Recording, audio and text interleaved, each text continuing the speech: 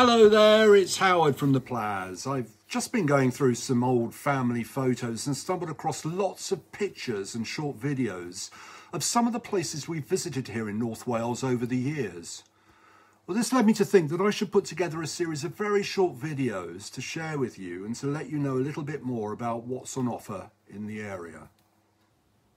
Our number one tourist attraction here in Porthmadog is of course the Ffestiniog and Welsh Highland railways, which is just 10 minutes from the house. You can actually see and hear the little steam trains crossing the Cobb from the Plaz. Bit of history, and interesting to note, the principal engineer, James Spooner, and his family lived here at the Plaz from 1818 to 1829, who designed the Ffestiniog Railway for William Maddox and managed it for over 50 years. Both Mark and I have travelled on the railway for many, many years, and I first introduced Mark to the attraction back in 2010 after booking a surprise trip for his birthday.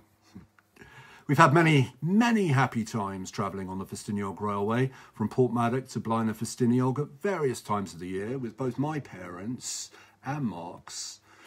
I can thoroughly recommend the observation carriage, which is incredible, with large windows and swivel seats, so passengers can get an incredible all-round 360-degree panoramic view of the unfolding scenery. It's really, really something special.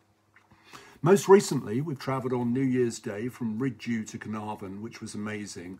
And Mark's mum, who's a steam train enthusiast, she had a fantastic time. We haven't done the train directly from Porthmadog to Carnarvon or some of the other routes, but a lot of our guests have, and I thoroughly recommend that you do that. During the autumn and winter months, the railway is always busy, initially with its Bygones weekend, showcasing the trains and the very best the railway has to offer. Nearing Christmas time, there are shuttle trains to the Portmeirion Food Festival, which is normally held at the start of December. And then, of course, the Santa services and trips to the Gwynedd Artisans Fair in Minford from Porthmadog. Not to mention those New Year Day specials, which are brilliant. With so much going on all year round, it's a fantastic attraction and definitely something you should do when visiting the area. Please have a look in the comments box below where you can find more information, and if you have any questions, please let me know. Thanks for watching and hope you've enjoyed. Bye for now.